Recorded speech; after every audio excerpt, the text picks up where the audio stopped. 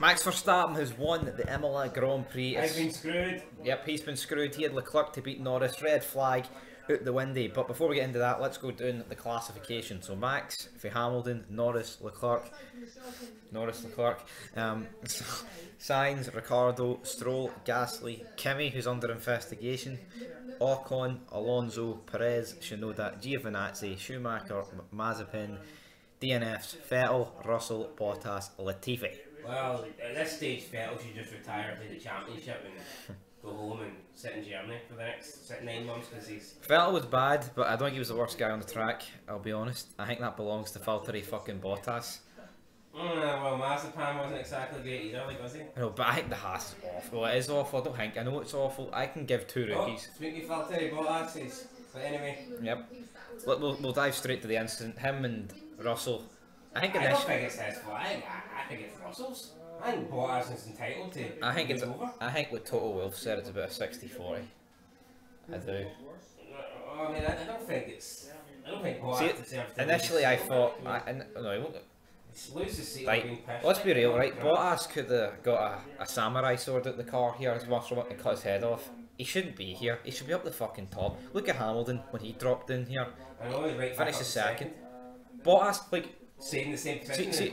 See when this... It's like Monza last year. Whatever position he is, he just seems to stay there. He doesn't move up. See when this race stopped.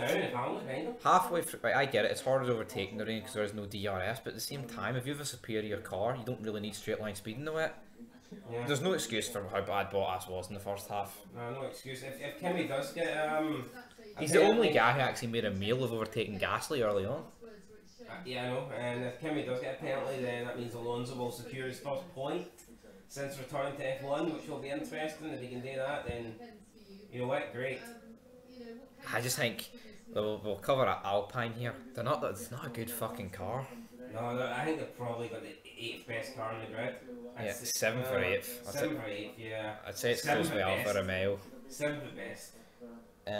Yeah. Yeah, probably 7th. Like, but I mean, I thought at the start, they were going to be in a battle with like Aston Martin and AlphaTauri, and I definitely don't think that's the case. I know. The fact that Stroll's getting into Q3 and Alonso ain't. You know what? We'll do it by teams then. We kind of did. What we did there. What did we do before then? What you want to do by teams? Refute by the teams. I think that's the easiest way to do it. With the race? Aye. Oh, that's too loud. Go ahead, go refute then. Well, right, we'll cut back to the Haas then. The 2 fucking shots. I mean, this car's awful. Loads of spins, loads of incidents, front wing. Yeah, these guys are just racing themselves. This is like time trial laps. It's garbage. Yeah, there's not much to actually say about these. Williams, George Russell, like we've said, was he at fault? I think it's about 60-40. I see his point. Doing that straight. Do you not? Aye, I see his point. What's your fucking problem? I see his point. Is that alright? Aye. Is that alright for you? What about Latifi? I see his point as well. What's his point? He hasn't got any. Well, there's about 10 people on this grid that don't have any points, guys. Well, I think Russell could have got points today, but we'll never know. Well, Latifi actually took out. Mazepin took out Latifi, but it's because Latifi didn't leave him any fucking room. You know? Doesn't matter. Fucking doesn't get in. Right. Doesn't get in. Boom. Right, what else is in? Where are we next? AlphaTauri? Alfa Romeo. Alfa Romeo. Good from Kimi and Giovinazzi. Giovinazzi gets shafted, had the pit. Yeah, I mean, there wasn't much to pick between Giovinazzi and Kimi. Even if Kimi doesn't get, even if he gets him took, it was a good drive. That was a good drive. Up next we have AlphaTauri. Pish. To forget. Shinoda. Why they kept Gasly that long, guys? I'll never know. I mean, Gasly, I think legit could have been in the fight for the podium today had they just kept him on the intermediate tyres from the get-go. They tried something different. I mean, I don't know. In my opinion, AlphaTauri have got the 3rd fastest car, and they've got nothing to show for it. They've got a couple of measly points. Do they have the 3rd fastest car? I'd say so. Well, Shinoda must be shit then. Well, they must be. Right. Well, I'd say they're closer to McLaren and Ferrari than they are anyone else. Well, I wouldn't make them 4th fastest. Like, I could make them 5th. Yeah, it could, but that's what I'm saying. They're in that battle with these 2, but it's just that these 2 have the 4th fastest cars. Well, in my opinion, they would. Right, so Shinoda must be shit then. Well, what's he done that's shit? Well, if he's got the third fastest car, he's not doing anything good with it. Well, fucking neither's Gasly, you could say. Oh, neither's got. Alright. He lost his front wing in Bahrain, pissed, didn't get points or nothing. I look what he's done in qualifying. Hey, but look at Tsunoda in qualifying. What behind? What about him? He's done a few. Well, he crashed it this weekend, which was pissing, but last week he wasn't too bad. Right, next team go. Aston Martin. Stroll is going to smoke Vettel. I say this at the start of the season. People are saying Stroll's a pay driver, yet all these Vettel fanboys are making it as if he's the fucking greatest thing to ever lace up a F1 wheel. Stroll didn't do anything great today, but he got points. He just sat. He held his ground, got points, no mistakes. Just Stroll's decent at best, and he's fucking embarrassing Vettel. So I mean, that tells you Vettel needs to go. yeah, that tells you everything. Next up, we've got Ferrari. I'd say both were great. Leclerc should have got second here. He's been shafted. Red flag shafted him, so we've got Valtteri to thank for that. Sainz, good drive. I think Sainz was really quick. A few mistakes though. Yeah, I think Sainz was impressive today, and I honestly don't get this. So he's struggling to play for it. How can you praise Ricardo but bash Sainz? That makes no fucking sense to me. But Sainz unlucky today. I mean, Ferrari on another day could have had a double podium here. Yep. Hamilton lucky to come back through.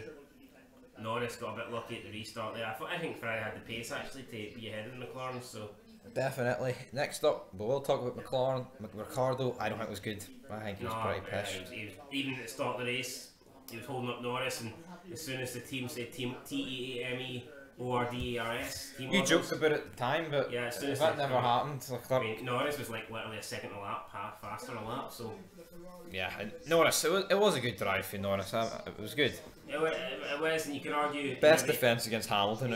Yeah, you actually kept Hamilton behind him for about 5 laps. You could argue that if it wasn't from the wee minor, infringement on the track yesterday, they'd be starting third anyway. So maybe Norris deserves the podium, but I still feel like it's a bit harsh on Leclerc. But still, I mean, Norris is a good driver. He's proven that. Yep, and next up we have Red Bull. Great from Verstappen, I'd say. I predicted a 1-2 here for Red Bull, and I got half it right. You know what, if Perez doesn't spin late on, it could have been, but I think Perez has a shiter today. Yeah, I mean, yesterday he gets second, should have probably been pole, and you're thinking, oh yes, Perez, we're going to take... I just wanted a dry race today. I just wanted to see how...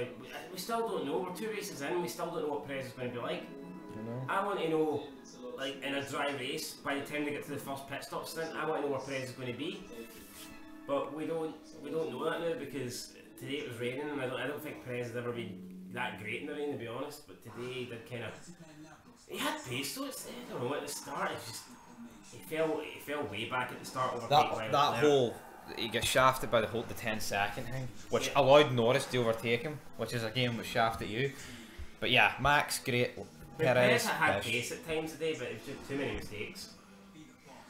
Yep, and the final team, another contrasting day. I mean, Hamilton's mistake, guys. I called it amateur hour when it happened. It was awful, but like he proves how much Bottas should be doing when Bottas is starting lower down. Hamilton, when he does job it, he gets right back up.